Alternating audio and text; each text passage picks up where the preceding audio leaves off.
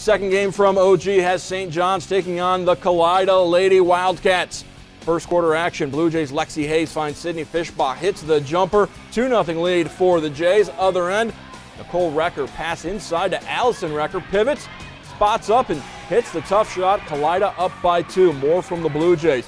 Fischbach out to Madeline Schulte, hits the three-pointer, 7-4 St. John's in front. And then Kalida on the fast break, Jackie Gardner gets the hoop. Kalida up after 1. Lady Wildcats go on to get the 10-point win over St. John's, 56-46.